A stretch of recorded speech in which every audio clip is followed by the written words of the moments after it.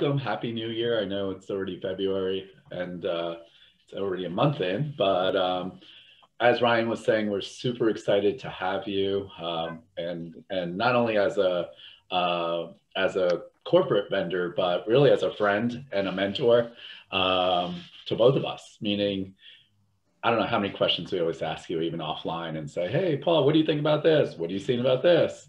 What happened when when you lost all your money?" No, you didn't lose all your money in 2007, but I actually, you know what's funny? Like, I know there's some people that have been in real estate for some time. And there was a conversation I specifically remember was that, Ryan and I got wiped out, with bankruptcy. And you mentioned, I mean, I'm just gonna put you on the spot. So go ahead. How much money did you lose in 2007 or 8? Roughly, would you say? Roughly? Or do you know exactly? No, I don't want to know exactly. $10 million. $10 million. Okay. Yes. So, and the other thing that you told me, which, yeah, what's that? Yeah, not 10 million pesos, $10 million. Yeah, 10 million real dollars. Yeah. And I was feeling bad. I was like, oh, I lost all of my money and this happened.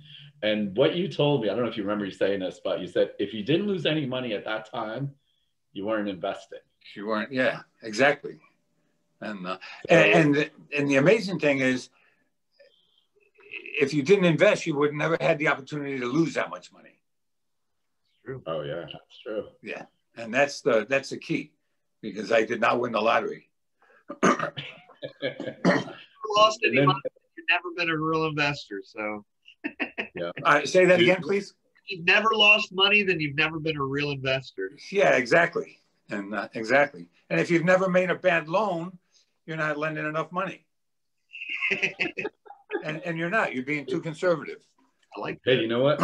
I mean, do I have to borrow the money from you, or are you just giving away money? That's my first question. Brian, sign us up. If you're okay with us not paying you back or paperwork, we're good.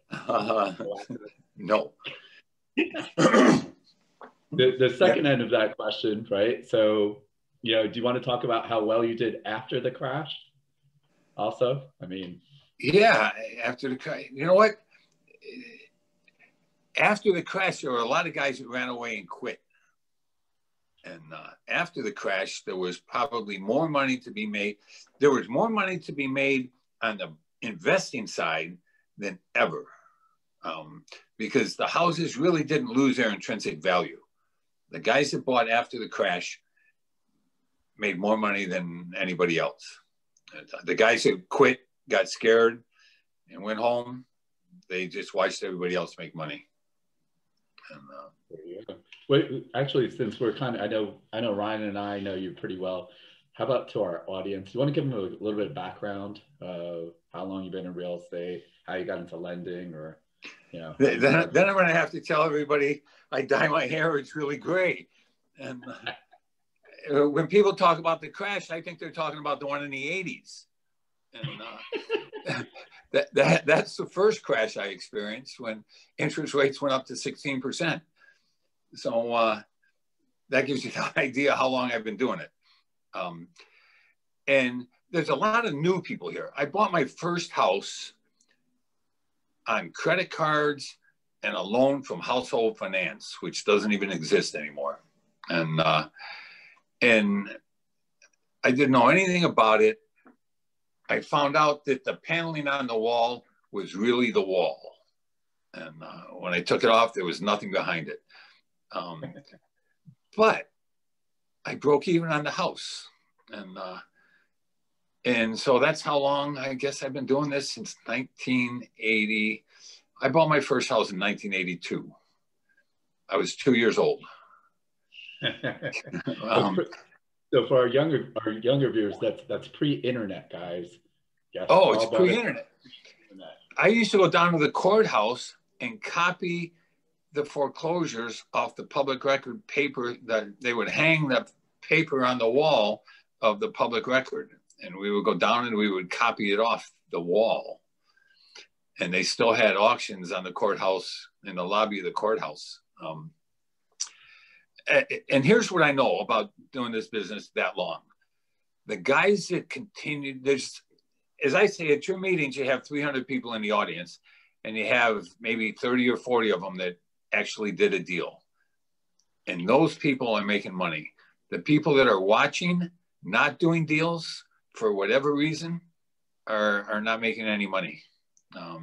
You can't be afraid of making a mistake, or you'll absolutely do nothing. So I guess I started lending money. I really started lending money in 2004. I had a 25% interest in an apartment building. I tried to sell it in January to my partners, my interest for $250,000. They wouldn't buy it. In October of 2004, I got $4.6 million for my 25% interest. And it just, you know, I don't know if I was stupid for trying to sell it earlier or if they were stupid for not buying it. But I know this, that if they're not in the game, there's 100 people here. Take a poll, how many of them have actually bought a piece of property? And, so what we'll do is actually go ahead and put it in the chat, because I pre-listed some of these poll questions in there. So it'll take me a minute. all Go right. ahead and put in the chat if you've actually bought a piece of property. Yvonne, yes. Geraldine, yes. Tanya, yes. Karen, yes. Melanie. And to give you a good idea, Paul, just so you know, that it looks like 1/4 of our group has actually done a hard loan. Oh, really? So, yeah, so there's a good, actually it's a little bit more than 25% of you guys have actually done hard money loans. So more than 60% of you guys have not used a hard money loan. There's those small little minorities thinking that they're too worried about rates and points. And then these are my honest people, Paul. They said there's about 10% of you guys that are intimidated in finding the correct loan. So well, every loan is different. Here's what I tell somebody that's doing a loan. Money is a commodity, but when you're doing a fix and flip, there's 3 key parts to the loan. There's the interest rate, there's the LTV, and there's the fees, the junk fees, the points and all that. And they're all variable. Any lender that says these are fixed in stone doesn't know what he's doing. The lender has to make money. If it's going to be a quick short-term flip, the borrower doesn't care what the interest rate is. Doesn't matter if it's 9 or if it's 15%. It's only going to be for a couple of months. What he cares about is the upfront cost. How many points are involved? If he has no money, he doesn't care what the interest rate or the points are. He cares how big a loan he can get. He cares about what his LTV is. And the guys that have a record of doing it, maybe they've done 3 or 4 loans, they're lucky because they can get a high LTV, a low interest rate, and very little junk fees up front. And, but it's like a 3-legged stool, and there's no reason to be intimidated, because I'll sit down and explain all the parts of the loan to you. It's mathematical.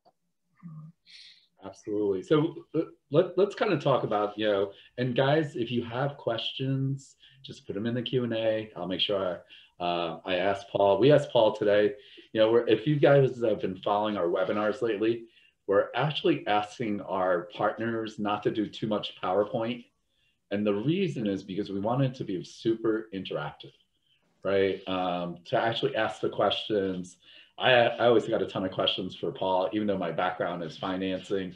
The quick end on a side note, I know most of you guys have been following us for some time. If you're new, Ryan and I are the owners of the Miami-Dade REIA and the Broward Real Estate Investors Association. We're investors and we're cash buyers too. So keep an eye on the chat. If you're, we have a partnership program too. So if you can't sell a property, give us a call. We'll work with you. Either we'll buy it or we'll send in our 10,000 plus cash buyers list.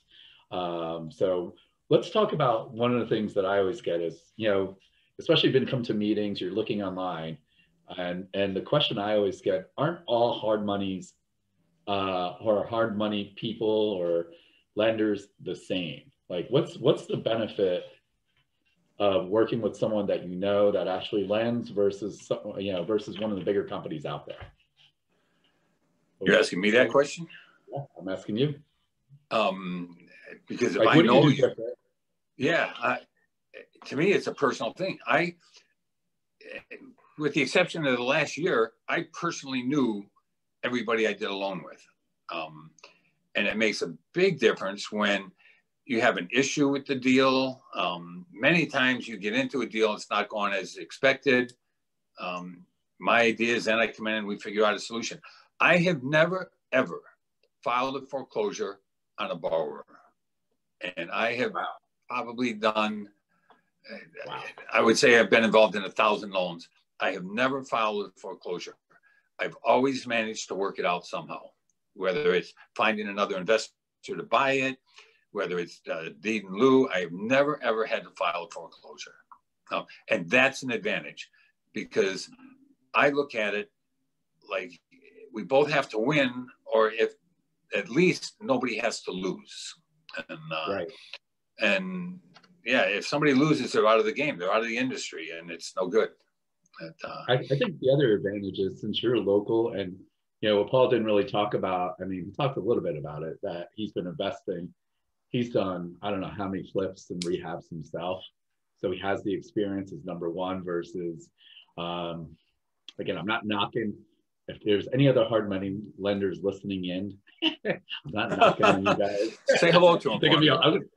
I'm going to get a phone call right afterwards. But, a lot of times they're just reps, right? For some of the bigger companies out there. And they're, if you don't fit in the category, it's a no-go. So that's number one. So I think working with someone local, I know you were like the Wilton Manor king. I've done, done so many flips there. Oh, so yeah. Knowing the local market makes a big difference on that portion versus, if I was going to do it and I was new, let's say I'm new and I'm picking an area here in South Florida, I could at least ask you and say, what do you think about this price? What about these repairs? So one of the questions I am getting right now is, now they're all starting to come in. So this is from Anonymous, and we'll kind of run into these, and we'll, I'll try to get to as many of your questions as possible too. So, bear with us. So one of the things that Anonymous, my favorite person, Anonymous, because they don't want to type their name, they say, I know the hard money lender has to make money, but do they have to charge a high interest rate? Can you explain the reason for the high rates when the market rate is so low? The risk is much greater. What we do is much greater on a risk. It's also, and here you're worried about the interest rate. That's one leg of a three-legged stool. What I typically do on a loan is I sit down and I say, what's your exit strategy? What do you need on this loan? Because every loan, they need different things. The greater the risk, the shorter the period of time, the higher the interest rate. If I do a loan that's only going to be 2 months, I have to make money somewhere. We all have to make money somewhere. And so there's three legs on the stool. I sit down and say, which one is most profitable for you? And I can live with the return on it. And don't pay attention to the interest rate exclusively. And, right. And don't be afraid of the interest rate, because if you let an interest rate scare you off, because you might pay $4,000 in interest, so you don't take the deal that you would have made $30,000 on the house. That doesn't make sense. And as I always say, pay attention to how much you're going to make, not how much somebody else is going to make. Absolutely. And so there's a couple of things on that too, is that, I'm not as old as Paul, close to it, I feel like it sometimes, depending on how I feel. But, like, you want to talk about what interest rates were like, back like a normal mortgage in the 90s? Or, I was doing loans in 2000. I remember it was like 8.5% or 9%. In 83, it was 16%. Yeah. And they were still making money. Yeah, and that was not a hard money loan. And, you couldn't get a loan. When Jimmy Carter had his crash, the prime rate was, I think, 16% or 14%. That was a conventional bank financing. So Don't pay attention to the interest rate. Pay attention to the total cost of the loan, and pay attention to how much money you're going to make by taking the loan. Yep. Yep. And so the other funny part of that is too, is like, Brian and I, we rehab, and people are always worried about whether it's the points or interest rate, which, like exactly what Paul's saying, you can't worry about that. But when they're selling the house, I kind of crack up. They're giving away a credit for $5,000, Exactly. $4,000. Like on that end of it, you're fine. Or you're doing the rehab, and your workers aren't working, and it's costing you daily interest. And then you're trying to save $50 on a faucet. Yep. Right. So like it doesn't make any sense. Like sometimes you're worried about the wrong things, is what I tell people. Yeah, correct. I'll finance the renovation. I'll get the renovation financed. And so now, because you don't have a cash flow problem on the refinance, on the renovation, you get the job done in 2 or 3 months rather than 6 months, and you save all that interest. So there's a lot of variables in a loan. And, anybody that's got a cookie cutter said, this is my cost, this is my terms, really isn't helping you. They're really not designing the loan. They're designing the loan for them, not for you. Absolutely.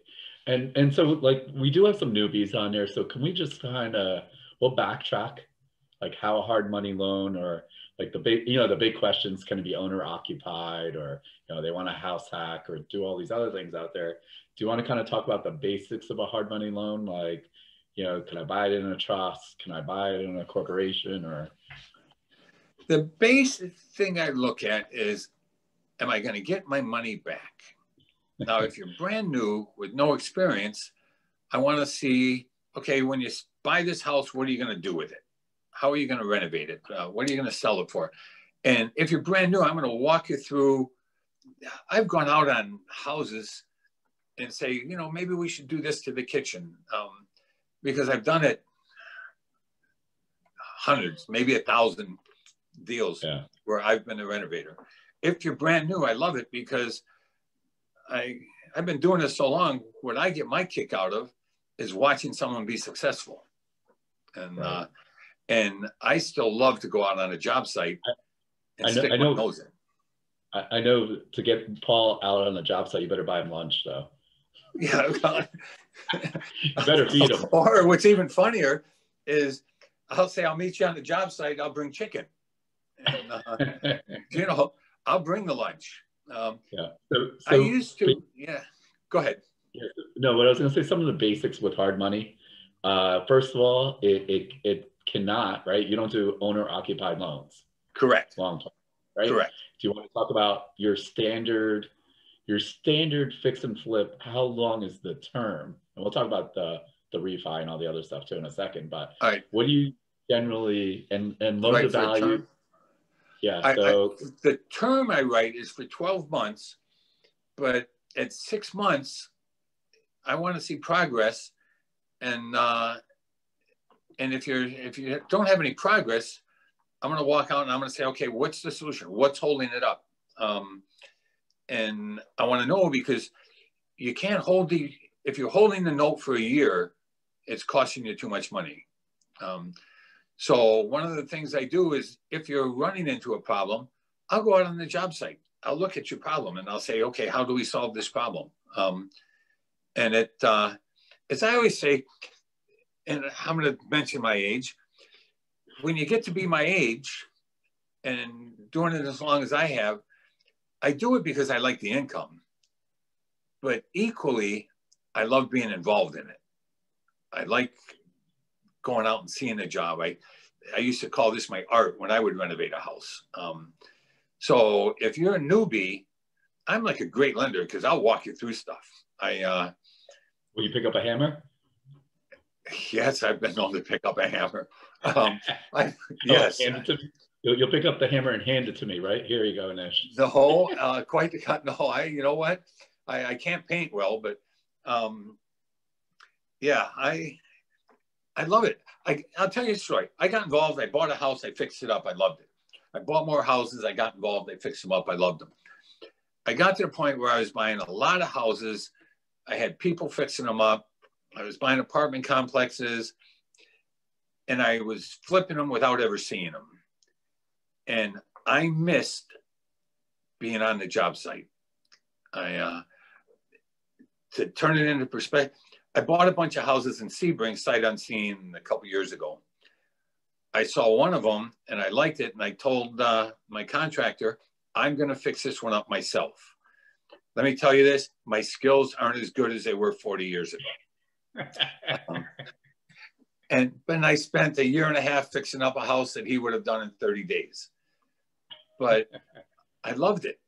And so when a borrower invites me out to see his house that he's working on, man, that's my favorite kind of borrower, because I can look at it. And that's one of the huge advantages of dealing with a local guy instead of the guy in California that's looking at the entire thing as a mathematical equation.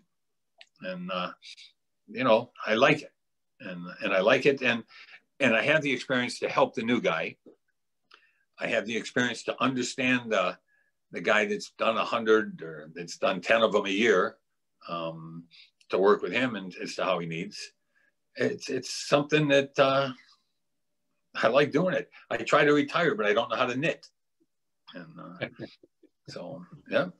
So I mean, let's go back to that. So can they buy it in their own name? We're going to kind of go to some little basics of hard money. No, so, no. Right, so I can't buy with extremely rare exception. Got it. And so the rare exception is I've done about 20 deals with you and have a good reason. But generally speaking, you like to see the structure, what, LLC, you'll do land trust? The ideal thing is LLC. Land trust, let me tell you the reason a hard money lender doesn't particularly like a land trust. The purpose of a land trust is to hide ownership.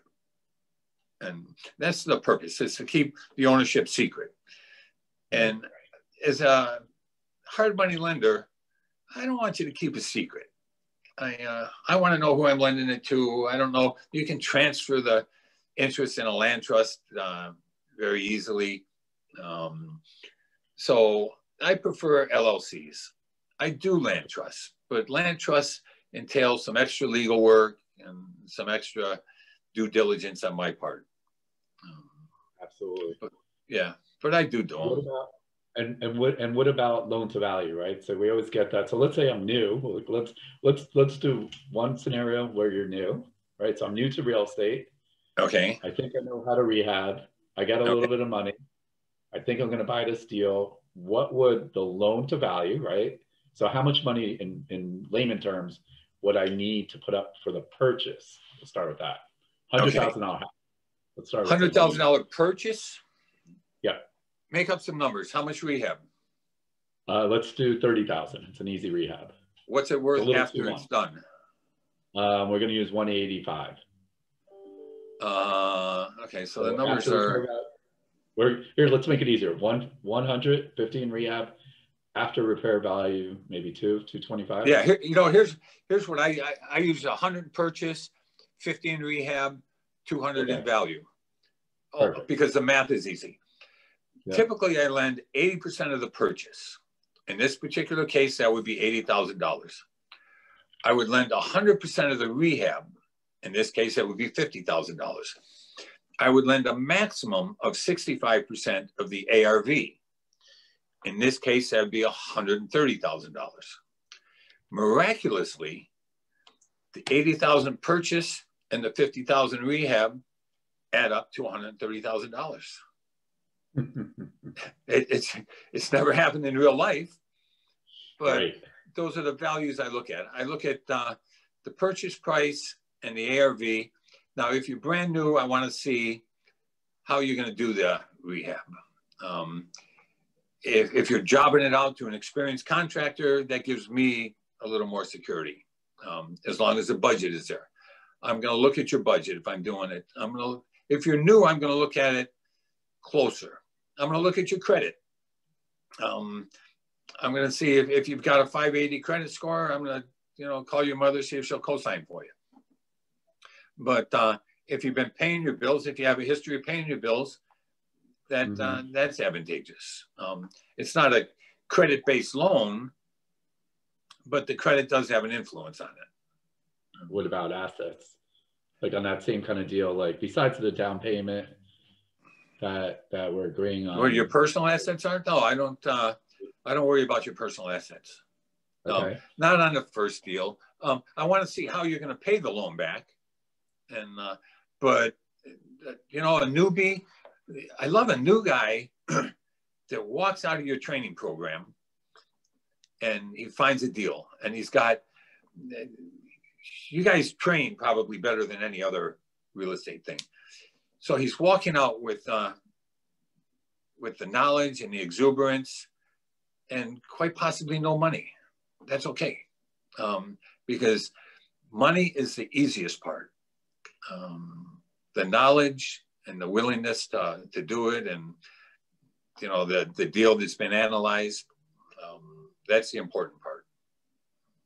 Absolutely. And then, so let's say we closed on the deal, right? And right. How many points do you usually get? You want to define what a point is too? So again, a point is 1% of the loan.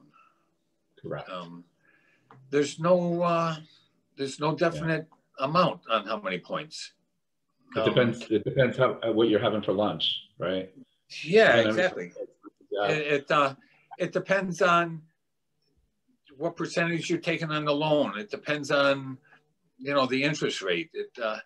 That's why I say there's no fixed parameters. Right. What about types of properties? Let's kind of even go into there. The best type of property is a single family 3-2. Single family, but do you do high-rise condos? Yes, I do condos. Okay. That condos are different though. I'll do a less LTV because now I have to look at the condo docs and what's permitted. I always need to know your exit strategy on the loan. And so in a condo, you got to have an exit strategy. If it's 55 and over condo, your market to sell it is decreased. If there's no rental restrictions in a condo, that's better. But if there's rental restrictions, you can't sell it to an investor. So I do condos, but I have to look at each one individually. And then you'll do up to 4 units, or are you doing 4? When I say 4 units, I'm talking about 4 plexes, or are you doing multifamily bigger? Well, I got into Sebring because a guy had a 24-unit building that he wanted to borrow on. And I had never been to Sebring. I had never done any business in Sebring. He wanted to borrow on a 24-unit building. So I ended up putting the money up on the 24-unit building. And so what am I? Yeah, there's no... yeah, it's got to make sense. So, I mean, it's got to make economic sense. Yeah, I know there's a lot of factors that go on when you're looking at loan. And this is what like today's thing is, because if you were like me when I first started, I always thought it was like a cookie cutter. And with some of the bigger companies, it is, right? You correct this. You got to check this mark and check that. So, you know, the benefits of working with a local lender that knows the market, that's actually been a rehabber, you know, even if your price was, no joke, like, you know, 2% higher or 1 point. Correct. I'd rather have the local guy, because if in general, like I get stuck, I might not make any money in a deal. Like you said, you might find another investor to take it over versus, you know, having a foreclosure on your record. Obviously, it makes a big difference. Before we get in, I have a ton of questions. I'm going to kind of roll through some of these questions too. So the first question is, what areas will you loan in? Is it just Florida, or are you lending in? It depends. I have relationships with banks out of New York that'll lend in anywhere. So it depends. I'll lend. And if you have a deal now that you're working on, that you're selling it to a guy, I put together that he's got 2 houses in Alabama that I will lend him money on. And then I will lend him money on the house that he's buying from you.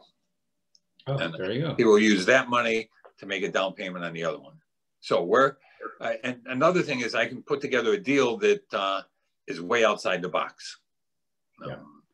And just like go into that what he's saying is, you know, for some of the new people, it's you know, basically like a blanket mortgage where it's multiple properties that they're using as collateral, right? So Paul and lenders in general, they need collateral, right? And, yes. And I'm not talking about a car.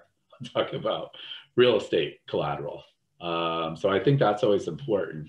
Actually, we might as well kind of talk about that a little bit too, is land. I know the new thing, I don't want to call it new, but I've seen a ton in the last 12 months because prices sometimes are going through the roof, build to rent. So what is, first of all, you want to explain what build to rent is and how does it work on the lending portion? These 6-unit apartment buildings I'm doing are built to rent. I'm putting together the deal where from the ground up construction, we're lending, and then he's got a takeout loan from the bank at 2.8%, I think, once he's finished. That's a build to rent. But now he can go in with a full doc loan from the bank. Other build to rents I'm doing are well, on the ground up, that basically I do build to rent and build to sale. Build to rent, you're rarely doing a single family.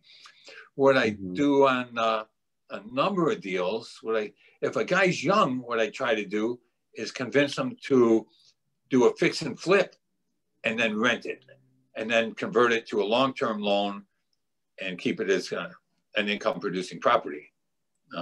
Right. So many times I've seen them, they do a fix and flip, they make $40,000, they go out, they buy a new car, and they go on vacation, and in 3 months, the $40,000 is gone, they're starting all over. Yeah. What they can do is they can refinance that thing, hold the property for rent, and get probably 95% of their money back out of it. And so now they have both the capital to go and buy another fix and flip, and they have a wealth building equity with rental income for the next 20 years. And if they pick up 1 or 2 of those a year, you know what? When they get to be my age, they're living in Monaco. Monaco. Yeah, Monaco. Yeah, not Monaco. Yes. Not like Monaco, New Jersey. No, I don't know. Yeah, not like Monaco, New Jersey. No. If there is, you know, it's.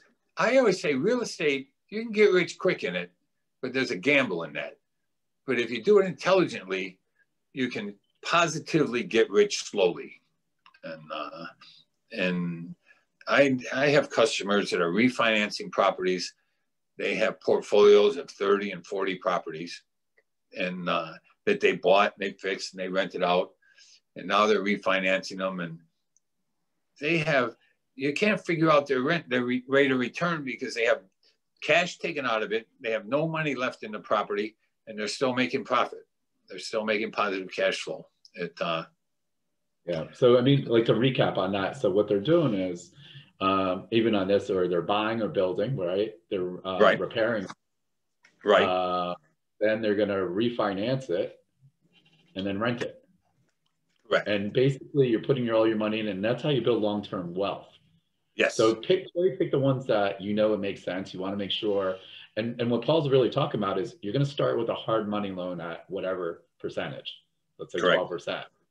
On the refinance, which I know they could also do with you, right? You have lenders that will refinance them out, and usually it should be pretty easy if you're doing this right, because it's very easy on that portion, and then it moves into what kind of rate, roughly, would you say?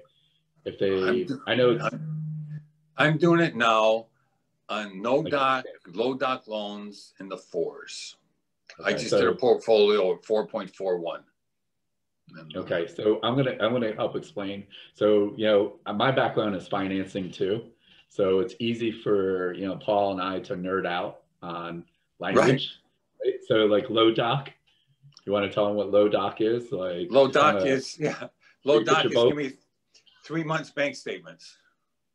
There you go, 3 months bank statement. So if you're self-employed, let's talk about this too, because if you have a good accountant, you're going to try to lower your taxes constantly. If you lower your taxes, you're not showing enough income for traditional banks. So they don't like it. So you got 2 choices, either to show more income, pay more taxes, or the alternative, these lenders know that you're an investor, it's a low doc loan. So let's say instead of 3%, right? I'm going to use that for an investment property, cash out 3.25. Yeah, 3% is cheap on an investment property. Right. And now you're talking about 4%. So if you Yes. really look at the dollar amount, right? And don't worry about the percentages. I always get the people always drive me nuts. I'm like, well, the difference between 3 and 4%, right, on payments, or 3.5 on 200,000 is not much a year, versus paying all those extra taxes throughout the year. So that's Correct. what and it's a lot easier. Like really, like at this point, you want to get the deal. When you start doing this, you're going to want to build velocity. And when you're building velocity, time's going to be really important. And the thing is not to, stress out about those minor things, whether it's if you would have said, 5 years ago, 4% on a conventional, you'd have been ecstatic, right? And now, Paul's talking about doing that on a low doc investment property that you rehab. Right. So Let me interrupt for a second. Let me use that $200,000 ARV house as an example. Mm-hmm. You bought it for 100. I loaned you 80 on the purchase. You renovated it for 50. I loaned you 50 on the renovation. So now you owe 130,000. It's worth 200,000. You can go ahead and take a loan out on that house for 150,000. You've gotten all your money back, and you still own a house with 50,000 in equity that's generating a positive cash flow. You have no money invested. You try and figure out the ROI on the rate of return on that, and then your calculator won't do it. It'll just print out X's and E's. Actually, it'll print out an E infinite with a bunch of zeros after it. Yeah, it's infinite. Yep. Because it's basically infinite because you have no money in it. You have no money in it. And that's the key on doing this. I'm going to roll through some questions. Also, let's see. So Jose's asking, for the local area, is using the formula, let's see, percentage of ARV minus repairs still standard? And if so, what percentage of ARV is the local market for Broward? So if they're going to analyze a property pretty quick, right? You're going to do so ARV after repair value. So for easy numbers, let's just stick to the 100,000 ARV. Is there a percentage that you're using? I know the industry average, we do a quick one where it's 75%, because we want to make a 25% profit. But is there something that he's asking how much to pay for the house? No, what percentage of the ARV would you use? What percent of I would use 65% of the ARV. Now the loan would be, let's see, I haven't looked at it that way, minus the renovation. Mm-hmm. So because I would put that in escrow, and so it would be, I would, you're right. Like that makes sense on the loan part of it, right? So yes, ideally you're putting 10% of your own money in on the acquisition is what we're trying to tell you. If you have some. Well, no, I need you to have 20. I need you to have skin in the game. I need 20% of your own money in on the purchase. Yeah. Well, my bad. I know for Ryan and I, you gave us different numbers. My bad. Yeah. Well, yeah, but but if I'm not mistaken, you said the average guy and or the newbie. So 20%. Yeah. Yeah. I don't think you guys fall under that. And here's another thing. That as you develop a record and a history, all the numbers go out the window. I've loaned 100% on deals. Because I know that the equity is there, the experience is there. I've loaned 100% on deals. And I mean, why don't you give an example of someone that started with you, right? Like they did their first. Let's kind of talk about like. Listen, I'm a newbie. Maybe it was 5 years ago, 4 years ago, and like maybe an example of someone you've seen them grow and where they're at. I don't know, something like that. They started. Do you have anyone in mind that you could think of? You don't have to say their names, but just in general, they did their first. They were new to real estate. They learned to do. They borrowed from you, right? And where they are now? Yeah, I have a guy. He borrowed from me 4 years ago.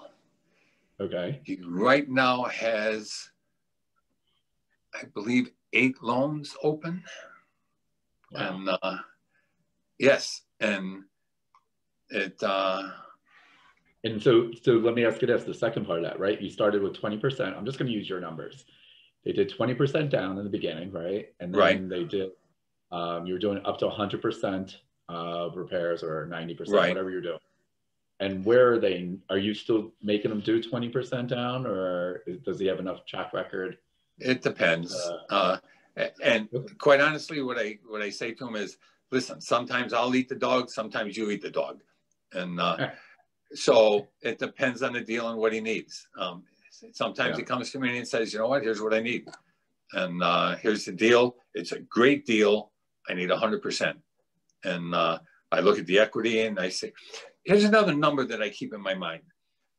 If I'm willing to buy that house for 10% more than the loan, I'll lend on it. And so in that case, the 80, the 90, the 70% LTV goes out the window. Because remember, the thing I always have to fall back on is, if you don't pay me, what do I do with that property? What's your, you got to figure out your exit strategy. You're in the same boat as they are. My exit strategy, I get 10 people that call me every day. I know what yours, I'm just saying in general, I want to know what theirs is? Yeah, you want to know theirs, and then you have to have your own exit strategy if anything goes wrong. Correct. And so I'm going to roll through. I mean, wow, you guys are asking some really good questions. I did put a poll up there also about, about half of you guys are new to the business. There's about 22% of them actually are using their own cash or private money for deals right now. So why? They get no leverage. Well, private money is different. That's a loan, but their own money, they get no leverage. Absolutely. So, as I say, they use their own money. They buy a house, they fix it, and they sell it. And they make $40,000 or $50,000. If they leverage that, if they use me, they can buy 2 or 3 houses. Maybe they lose $4,000 or $5,000 in interest to me on each house, but instead of making $50,000 one, they do 3 houses that they make $40,000 each on. And so their bottom line is they made $120,000 instead of $50,000. Yeah, leverage is a beautiful thing. And the thing is, like, if you really want to run this as a business and accumulate wealth, it's hard to do one deal at a time. I mean, I've done impossible. It's not. Yeah, you're going to be nowhere. You have a job if you do that. Yeah, exactly. So Aisha's asking, how do you find hard money lenders, and can they be relatives? So I'll answer the first part. Paul is a hard money lender, so that's pretty easy. We do have other lenders if you go to BREIA.com. But I would advise Paul. One of the things that we didn't even really talk about. So if you've been following our webinars, one of the things I ask our vendors to do is to give something away to our audience.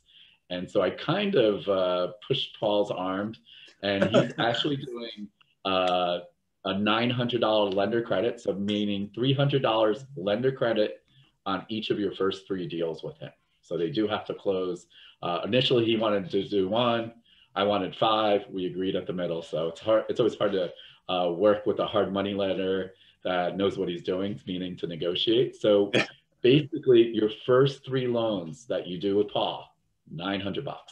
So $300. And I'll take it a step further. You don't even have to mention that until after we've agreed on the terms. Okay. So this way, you don't think in the back of my mind that I'm building that $300 in somewhere. We'll agree on the terms, and then then you say, but I get a $300 credit, and I say, okay, fine. Otherwise, you might walk away saying, well, he added that 300 here or there or whatever. Right. No, it's a true 300. There you go. See, I was even thinking, like, I didn't even think of that. And okay, fair enough. And then the second part of Aisha's questions, can they be relatives? I would just say, I'm just going to give you my story. One of my first deals back in the 2007-8 crash, I borrowed money from my parents for my first 2 deals. Not first, but a couple of deals, and then it went south. It's a horrible feeling. So they're not as relatives. There's going to be, you don't want to be at Thanksgiving saying, hey, how come you're not working on my house that I lent on? Or how's this going? Or, the input. I don't know if you want to add something about, working with. Yeah, here, I'll give you my son's phone number, who I loaned him money to buy houses when he went through college. And you can ask him, what's the easiest way to borrow money? And he might tell you, household finance or the loan shark. Yeah. Yeah. It comes with strings when it's family sometimes. That's I'm not yeah, saying not only that, it comes with questions that are always there. You know, every time he calls, hey, Dad, I love you. I said, oh, good. I know you love me. How's the house coming along? And, you know, can you borrow from, and I also charge him interest. Here's what's funny. I loan my son money and I charge him full fees, full everything. But I did give him 100%. And one of my friendly competitors offered to give him less money, a better deal. And I said, don't you give him a better deal. I want him to learn the value of time and money. And he'll do that by getting the job done quick. Besides, I need the income, and he's an easy customer. Absolutely. So, and yeah. I know I'm getting some questions, and we'll put them in the chat. Paul's information, I'll have Alexa, our manager, put his information, his phone number, and his email. So you'll have his information too. So I'm getting a full bunch of questions on that. Sharon's asking, do you refinance on a property I paid cash for? Yes. So you could do regular refinances. Yeah, what you want to do on that is you want to, yes, I'll refinance on what's called a non-QM property, which this way you don't have to go through all the tax rules and that. And your interest rate will run in the 4s instead of in the 12s. And there'll be a cash out. But yes, absolutely. I do a lot of that right now. Perfect. And then Debbie, we've kind of already answered this. Does Paul offer loans that include the price to repair the property? He does. So that we've already kind of touched on. How should a newbie contact a hard money lender? Are there pre-qualifications? So and that's a good question actually, Natalia, is that should they get pre-qualified first or should they find a deal first with you? How about that? What do you a little bit different on this? Either one. You know what? If they find a good deal, you should bring it to us first. Yeah, yeah. If they find a good deal, even if they can't qualify, they owe their mother, they got no credit cards, they're horrible, but they got a good deal. I can sell the deal for them. You know, I can get a loan. If it's a really good deal, I'll finance a dead guy. And, but yeah, because remember my collateral is a property. Right. So, and I also say this, if I won't finance you, don't buy it. And if true. I won't finance you, walk away from the deal, because oftentimes you fall in love with a property and I look at the property totally different. Although I once bought a property because I wanted the tree that was in the front yard. And so I bought the house, I dug up the tree, I moved it to my house. Yeah, I know. That sounds like rich people problem. I want to get there that I buy a house just because of the tree. Well, I'm too Indian. I would have offered the guy. I would have knocked on the door and tried to buy the tree from him instead of the house. But well, the house was for sale. It had an 8-foot Ming tree, and I brought it home. I put it in my living room, yeah, no, it sounds like it. Yeah, you know what? It sounds like a guy that had too much money, didn't know what to do with it. But I did make money on the house also. Okay, fair enough. I'm just picking on you, Paul. As you guys know, I understand. You haven't noticed that Paul's been a very good friend of ours for years, and we've done dinners and lunches, and the cool thing for me is like I get to ask a lot of these questions that are from someone that's way smarter than I am, and I'm not trying to reinvent the wheel. So, and it really today's thing, the webinar and the webinars we teach is it's a lot of mistakes that unfortunately Ryan, myself, even Paul have made, and we want to pass it on to you. You're still going to make your own mistakes. That's okay, right? We talked about, I put Paul on the spot talking about in 2007 or 8 how he got wiped. I'll be, to lose $10 million. I know it's just a number to an extent. I would have been tough to get out of bed. I lost about $3 million, and it was like I couldn't breathe. And the point is, like, you have to get through it, right? Like, what's your choice? My choice is going back to corporate America and hating my job, or I kind of joke about it. That I'm just too competitive. I'm too stubborn to say you can't do this. I'm not saying those are, those motivation people will probably tell you that's not the way to do it. I'm just being upfront of what happened for me. Yep. I grew up on welfare, and I just said, I'm gonna work. And so anybody that says, well, I can't do this, I literally grew up on welfare. And so to me, there are no excuses for somebody saying, oh, I can't do this. Absolutely none, other than fear. And I try never to let fear stop me from doing what I want to do. Absolutely. And what's funny is like fear, we could talk about that too a little bit. Everyone has it. I mean, you're not special. Like, you're not special. Like, I'm not, Paul's not that special. He's the only guy that's got, everything on fear. We all have it. And I kind of joke about it. I always say, hey, okay, thanks for sharing. That little inner voice, like, you can't do this. Thanks for sharing. I'm going to get up. I'm going to get through this. And I think that's so important, and you do one or two, and then you get some confidence. And then it's velocity. And then before you know it, and I can speak from it, it's like my first wholesale deal, I made $2,000. I was ecstatic. I was like, oh my God, I bought something, I did nothing to it, and I actually made money on it, and I had no desire of closing on it or didn't have the means. I'm like, this is unbelievable. Now, you get checks for $20,000, $30,000, and I'm not gonna say I'm numb to it, but it's not a big deal. Now you're like, okay, we've had a couple deals this year. I don't know if you know, Paul, like we made over 100 on a wholesale deal. We didn't even fix it. Yes, so. I know. In fact, when I saw him, I thought I was going to take your boot class. Yep.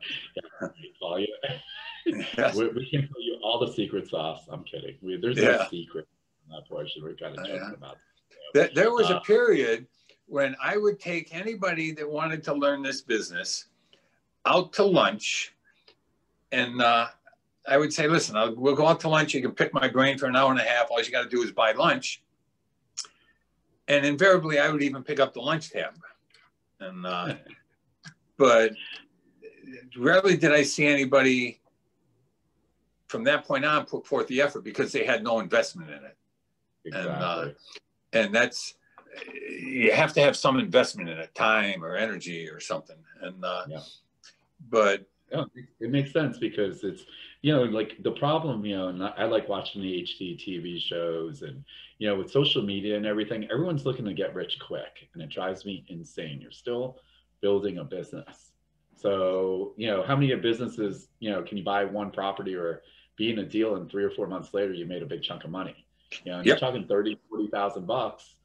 Listen, that's a year's salary, for a lot of people, or, it adds up is my point. So saying all that, right, you've probably seen a lot of people, get in this business. We get calls, I'd say 3 to 5 times a month of people getting themselves in bad deals, right? They watch the HGTV show. Yep. It's super easy. I bought a lien, and they bought the HOA lien versus, the actual house. Oh, yeah. Yep. So we get all those too. So. Yeah. And I'll put in a plug for you guys, and but it's not a plug. You guys know what you're doing. I know a lot of I like to think I know everybody in this industry, and you guys know what you're doing as far as teaching others. Hey, Paul, can you tell my wife that? That's totally different situation. Yeah. Yeah. Yeah. Because I don't know, like sometimes, I don't think she agrees, but I'm only. Yeah, I know. My wife used to say, if I had money in the bank, she would look at it and say, oh, good, we got a lot of money in the bank. I said, yeah, that's no good. But when we had no money in the bank, I used to be happy. I would say, oh, honey, we're doing great. And because money in the bank is earning you nothing. And but she never quite understood that. How can you say we're doing good? We have no money. Yeah, because our money's out there earning money. And absolutely. Yeah. So let's go back to some of these questions. So let's see, anonymous. One more time. Do you review the deal for soundness before committing to providing the funding? In other words, do you also act as a second set of eyes if this is a good deal or not? I think we kind of touched on that, but. Yeah, of course, because I'm not going to loan on a bad deal, because then I'm going to be stuck owning a piece of property that I don't want to own. Yep, remember, my collateral is that bad deal, and I don't want. But more importantly, I don't want a bad deal for you to be in, because then I will never have you as a customer again. If we do a good deal together, you're going to like this industry. I may get 10 deals out of you in the next 3 years. And so, no, I want you to have a good deal, make money, call me up, say, Paul, I made $40,000 on that deal. Thank you so much. Can I do another one? And yes. So, yes, I analyze the deal. I have to. And Jess was asking, can you share some information how to best present your loan request to a lender? What's the most important to you when reviewing a loan request?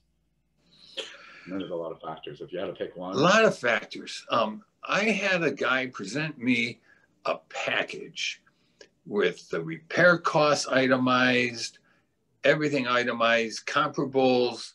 And I looked at it and I said, you did all this work? You got, and he said, yes. And when I went to give him the loan, I gave him a very good LTV, because I knew he was organized. I knew that he was going to get this job done. If you come to me and you say, I have a house, here's the address, I want to pay $100,000 for it, I think it needs $50,000 worth of work, I think you haven't done your due diligence. So present it to me with, I have this house, I want to buy it, this is what's wrong with it, this is what I need to fix it, this is what I think I can sell it for when I'm done. And so that I know you've put some effort into it. I have people that send me an address, say, how much will you lend on this house? And I don't even reply. Yeah. Well, it's funny, I get the same thing. I don't get the lend. It's like, what do you think of this house? Like, who are you? What do you mean? Yeah, exactly. I mean, you got to put some work into it, guys. I mean, we're not mind readers. And the thing is, like, also time. Paul has a lot of good clients, and there's only so much time in the day. And if you know Paul well enough, he golfs, so I know he'll golf in the morning, get a couple of rounds in the morning. So I know what time he golfs. I try to get those important questions. I try to negotiate it when he's on the golf course, because I might get better. Yeah, it all depends on how I'm doing, actually. But yeah, exactly. Yeah. Yeah. So Markel, I think you kind of actually answered this, but do you lend money for projects in the whole state of Florida, or only local projects, Dade or Broward? I lend money anywhere. It's anywhere that I can get a safer, anywhere I can get a return that's comparable to my risk. There you go. Absolutely. And so some of the other things, Ileana, we kind of touched on this also. What are the other requirements needed? Credit score, experience will help, right? If you have assets, right? I mean, I think you'd look at someone different if you had $200,000 or $300,000 in the bank. Yeah, I look at them a lot different. But yes, the first thing I look at is the property. And after the property, other things, mitigating factors that determine the terms of the loan. But the first thing I look at is the property. If you have the property, you have assets, you have credit, obviously my risk is less, and therefore the terms of the loan are better for you. Absolutely. Risk and reward have a relationship. The higher the risk I have to take, the bigger reward I want. Makes sense. I mean, that's the way the world works, right? Yeah. The other thing Natalia is asking, would you lend in Puerto Rico? No. Somewhere that you just no?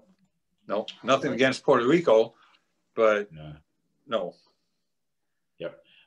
Usually, and we kind of touched on this too. I know some of these questions are we've already kind of answered. So one of the questions I'm getting, again, down payment. Again, it depends on your experience level, but ideally 20% down.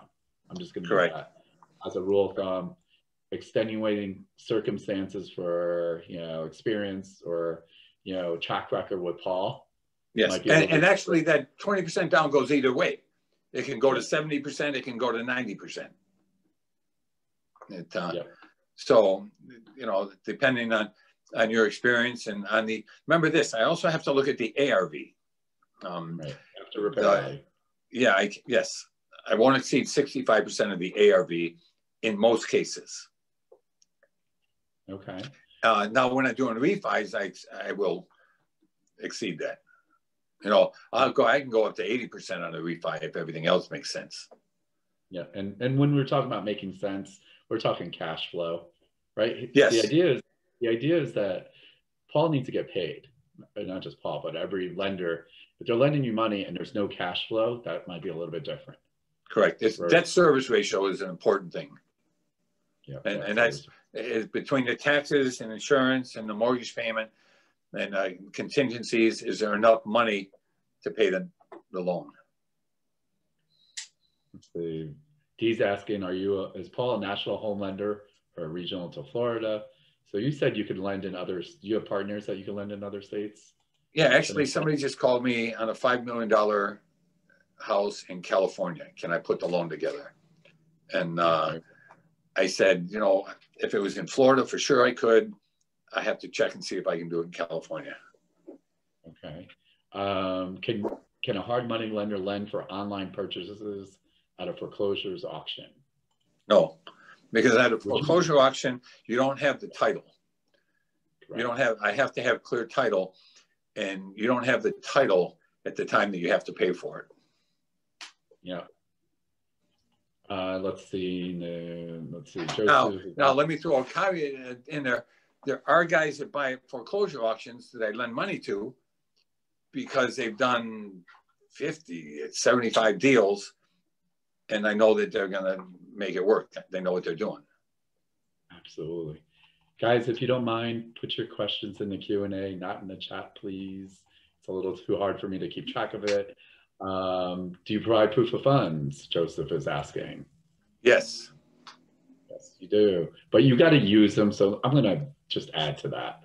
It's going to drive me nuts because do not call Paul just for proof of funds and have no intention of using them. It's kind of a, I don't know. Yeah. I don't know the word I'm going to use, but it's kind of, you know, you got to value his time too, or at least have the good faith that let him look at the loan first. How about that? That's yes. what I would say. Because I don't want them to just call you for. But let me take it a step further. I'll provide you a proof of funds letter, even if it takes me a few minutes, but we've begun a relationship. Maybe you go borrow from somebody else, but you remember my name. And I appreciate it if you use me, but I provide proof of funds letters to people I never hear from again. No, exactly. It just like what we're asking is just common sense. You know, like you exactly. Way, like, you know, we appreciate Paul's time. Or what I don't like, and this happens to us, I don't want to say don't like, but it's a little frustrating, is they're going to bend your ear, ask all these questions, and then they're going to go to someone else for the lending.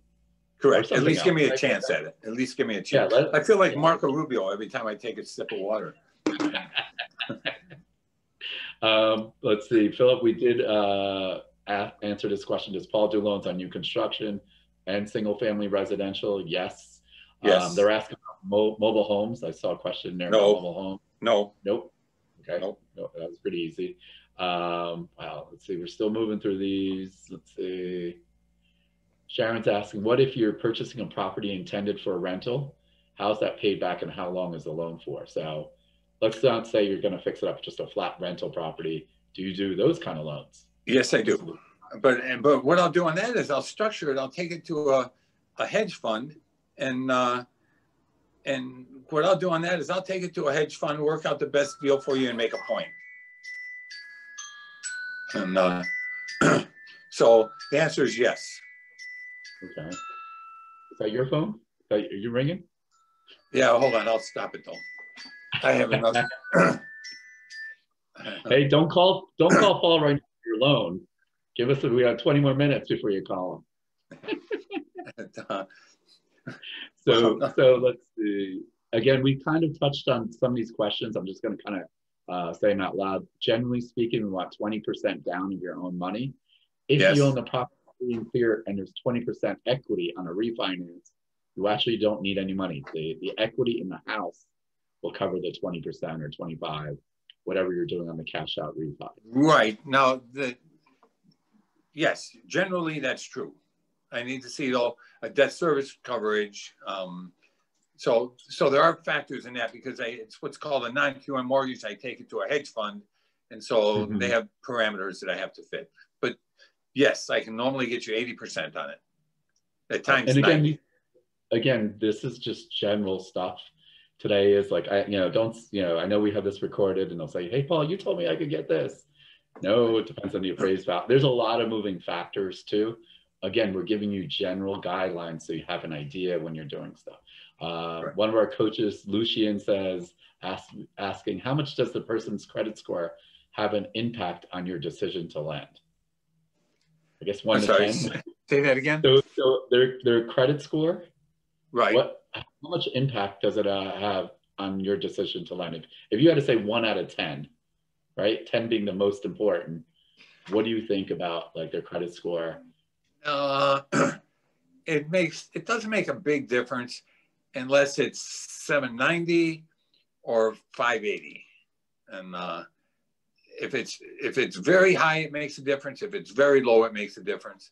If it's in the middle, I just want to see that that you borrowed and paid, that so yeah, if it's very high or very low, it makes a difference.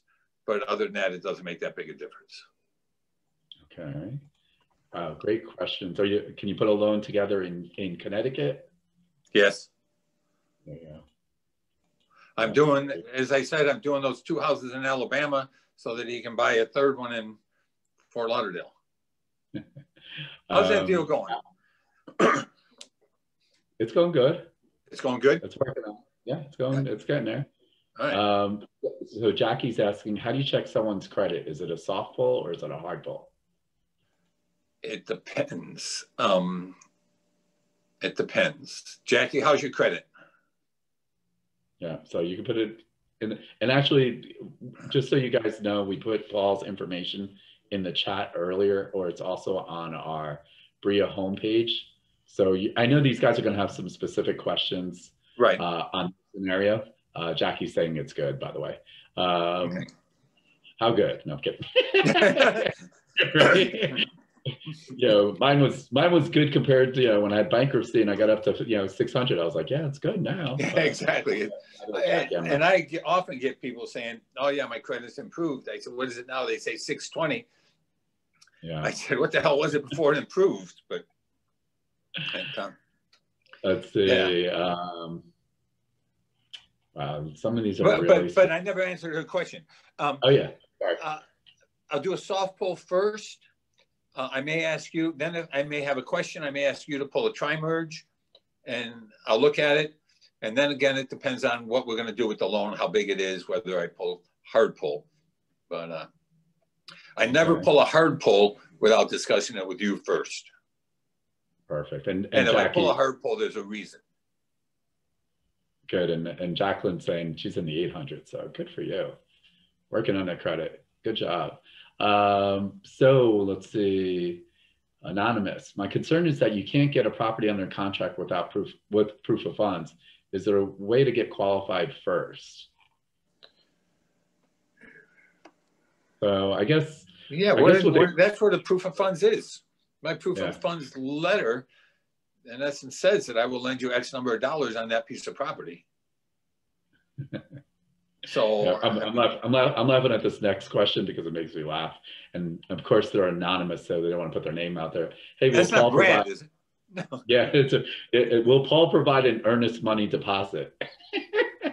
Will I provide an earnest money deposit? Yeah, I'm laughing. You got to put your own deposit in. Come on, guys. Yeah, no, I mean no.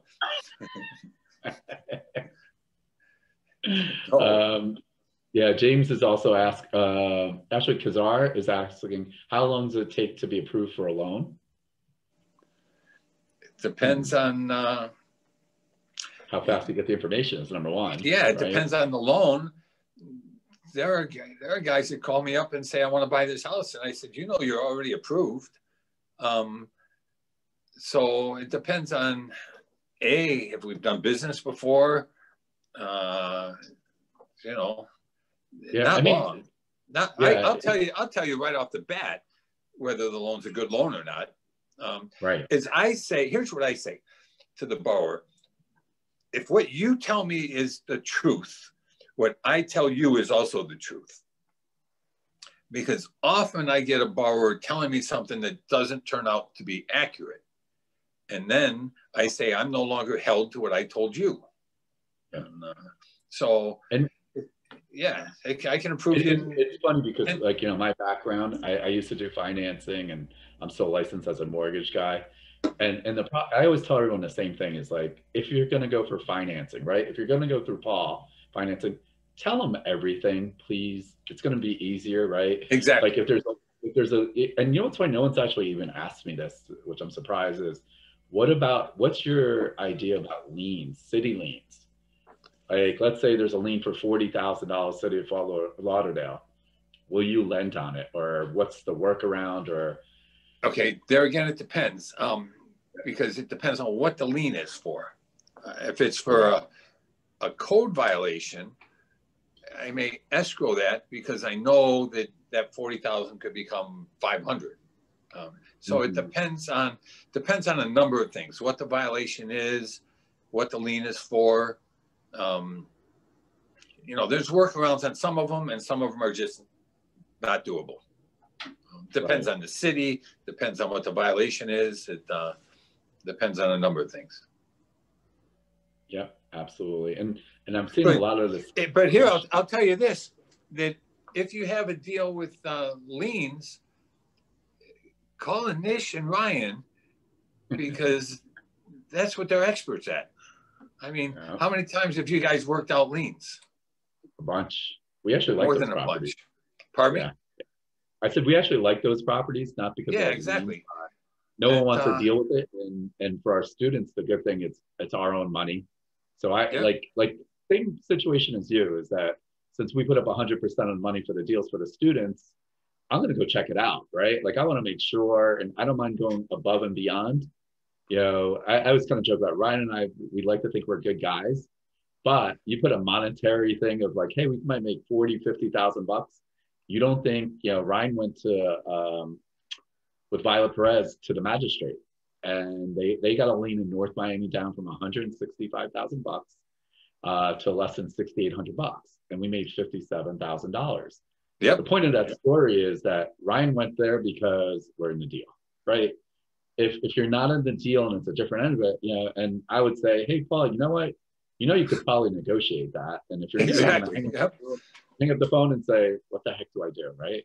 And that's one of the things really different from anybody else out there too. So let's see, we have a lot more questions, guys.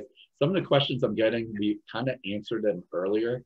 What I'm also going to do now is, if you're going to ask anonymous questions, I probably won't get to you because of the people that at least put their name in there. So would you refinance a homestead property to get equity to come 50%? No.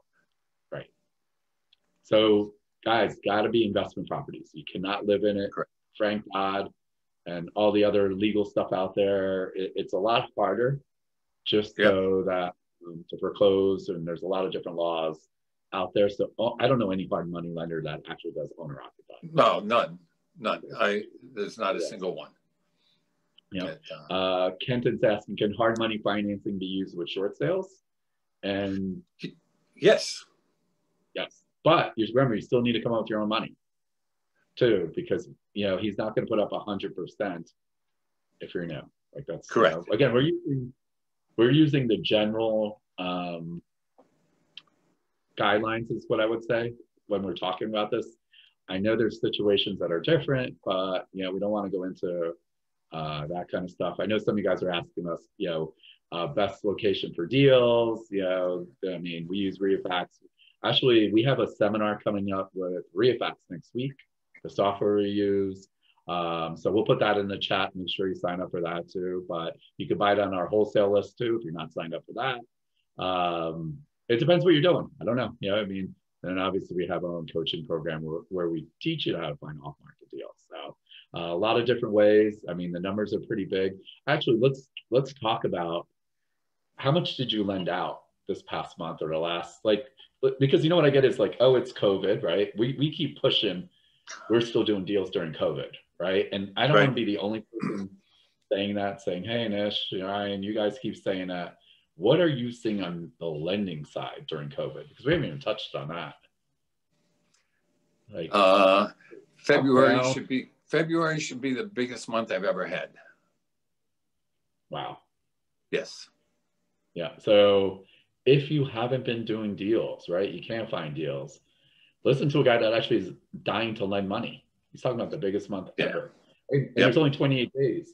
You got gypped in a couple of days, and you're saying it's the biggest month. Wow. Yeah. It'll be the biggest month for closing. And these are deals that maybe I started in January. And but yeah, you know what? Business is booming right now. Business is booming. Yeah. Anytime there's movement in the market, business is good. And now there's movement.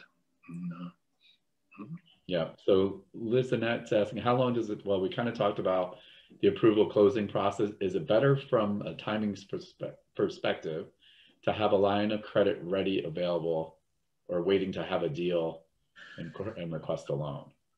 So like if she has a line of credit, right, then I'm just going to kind of go by that, and she could close on it. She could and refi it with his option one. If she's going to rehab it, I would do it directly with, I wouldn't even use my line of credit or just for the down payment. Yeah. When she says line of credit, is she meaning a line of credit on an existing property? Or is she meaning, because there's a lender out there that says, I'll give out a $5 million line of credit. But they don't give out a $5 million. That's the maximum amount that they'll give you. They still vet each and every deal according to the parameters of the loan. So there is no such thing as a line of credit that you can access without each individual deal being approved. Yeah, I mean, if I know a little bit about you ahead of time, I can tell you, yeah, this, go out and find a house. But remember this, 80% of the deal is the property. 20% of the deal is who you are. That's pretty good. Yeah, that's some really good advice. And so now, it's so funny, these 90 minutes go so quick. We've already, it's almost 12:30. So wow, if you remember, I was worried about doing 15 minutes. And it's funny, so I literally have, and first I'm going to apologize to all the questions I don't get to. I have a ton. Some of them we've answered. We've probably about 20. I'm trying to answer as many as I can. Again, we'll put Paul's information in the chat, and you can email him on your specific scenarios, situations also. Let's see. We have a few more minutes coming up too. So a couple of quick announcements before we get some parting words from Paul also, is we do have our monthly meeting tomorrow. So Gene Garino is going to talk about assisted living facilities. Actually, I got a question for you, because I actually saw Gene about 2 weeks ago in Phoenix, and those guys are killing it because they're building more assisted living facilities. I know it's a business, and I know he converts single family homes. Obviously, you got to make sure the city and all that other good stuff. Is that something you could convert from a longer term funding? Let's say I found a house.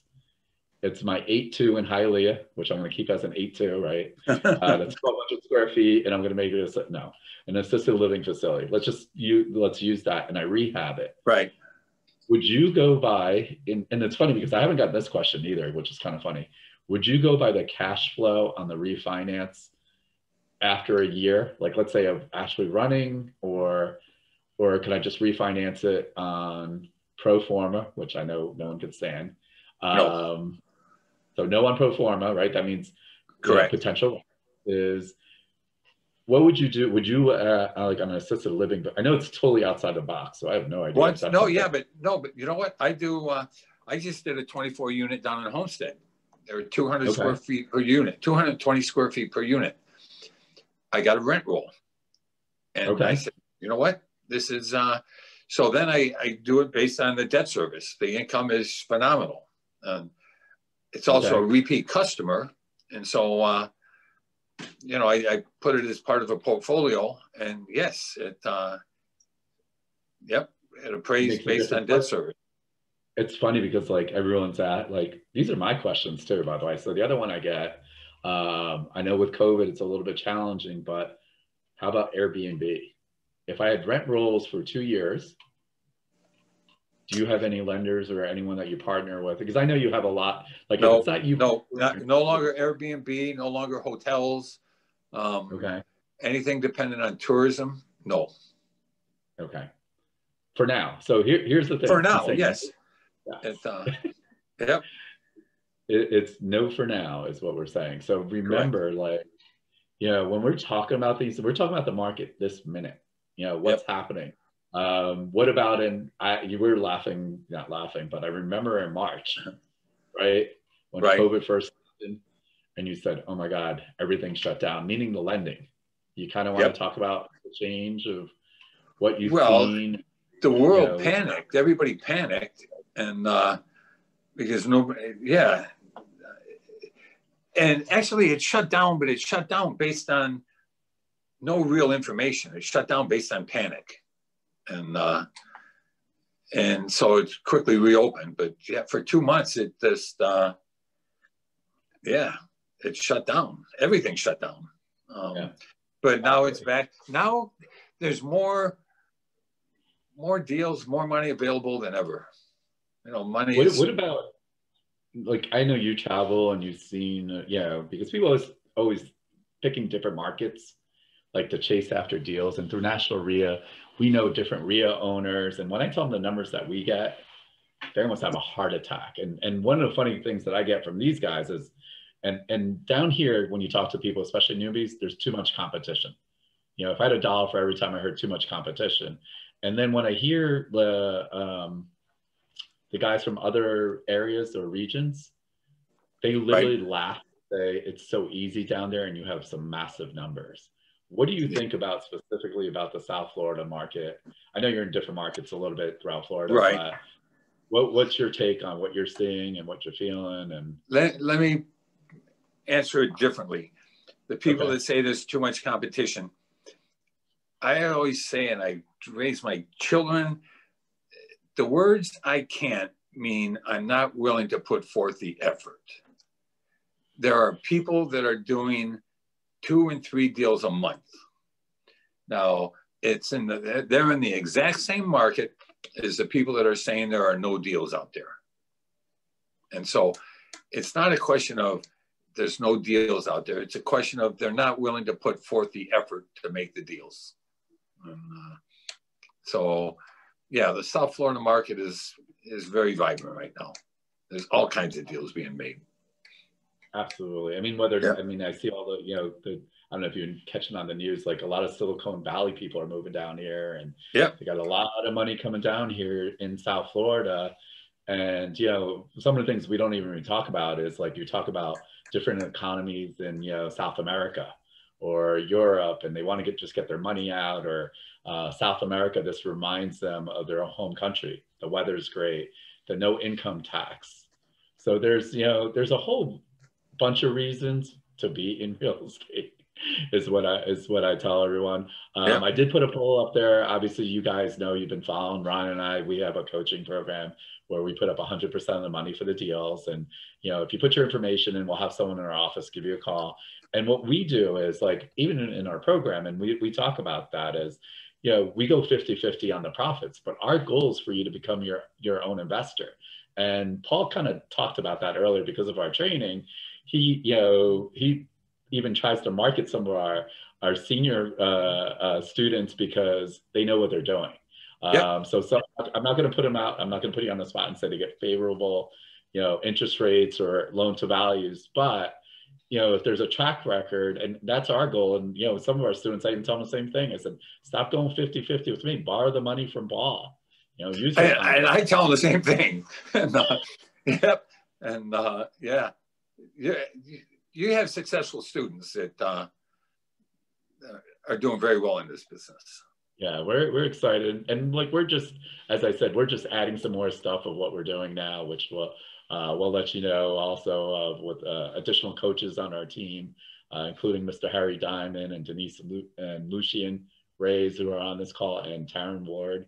So we've added, senior coaches on our team to give you even more insight doing different deals too. So I know we've gone over on time. So if you guys don't mind, give a thumbs up or a heck yeah for Paul actually being on our webinar today. Again, we've negotiated $900 on your first 3 deals of lender credit. And as Paul said, don't tell them until you actually decide on the terms, right? So you don't feel like he's thinking, sinking them in. What you're really going to find about Paul is that, he's always thinking about the long term, with his borrowers, and it's truly a relationship business. And I could always say that, and whether you're doing deals with him or not, like in the beginning, I still call him and ask him his advice on deals because we have that relationship. He's one of those people that, does he really need to do any of this stuff? Absolutely not, right? He can only play golf for so long per day, I guess, right? With the travel restrictions, I know, Paul travels around the world. So a little bit, time on the travel, but maybe that's why you're doing more deals now. Yeah, exactly. Exactly. And you know what? It's funny that does have an impact on it. I haven't left the country. I didn't leave the country in 2020. Yeah, that's a long time. That's the longest. Yeah, exactly. And right. Yeah. So again, we're super excited. Hopefully, and you guys could always message me or email me, and hopefully you found some benefit in what, these webinars that we've been doing.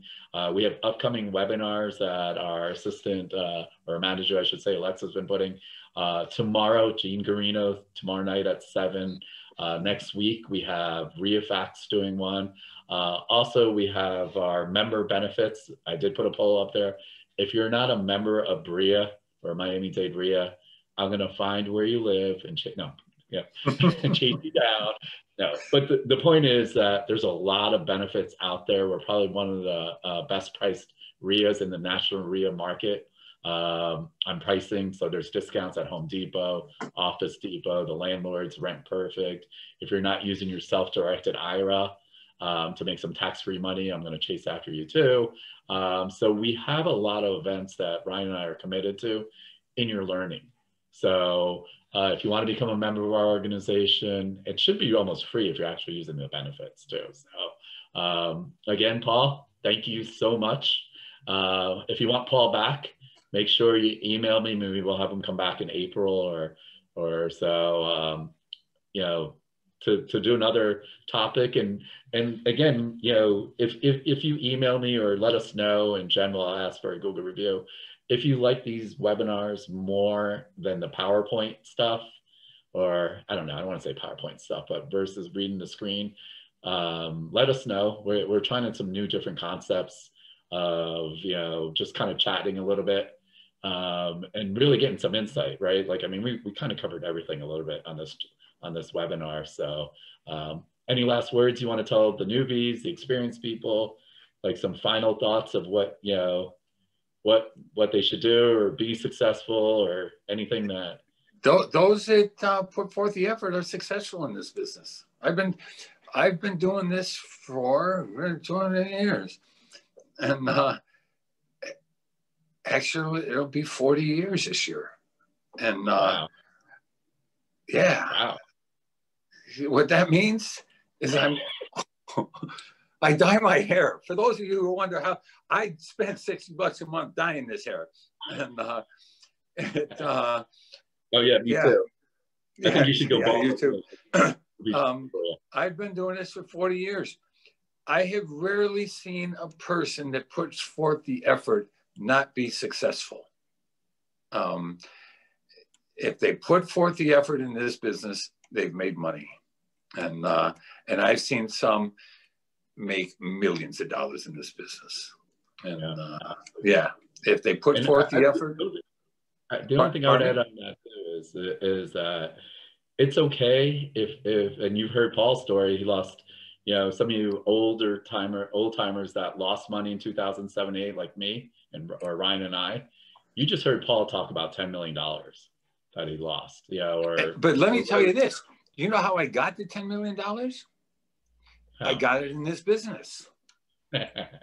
Yes, I got it in this business. And, I was taken some pretty big risks, and I got caught in bank foreclosures. But I started off with credit cards and an HFC loan, and so those that say, "Well, I can't do it. I don't have this." No, I don't buy. I can't.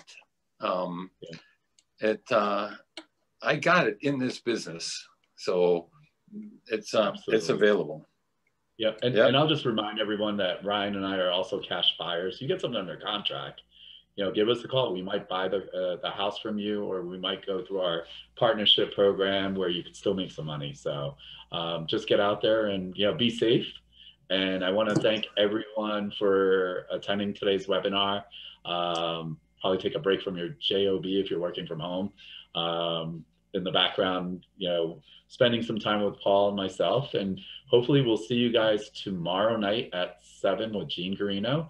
And I'll also be sending out a Google review. So hopefully you'll give us 5 stars and let us know what you liked about Paul, what you didn't like about Paul. No, I'm kidding. Keep that part short.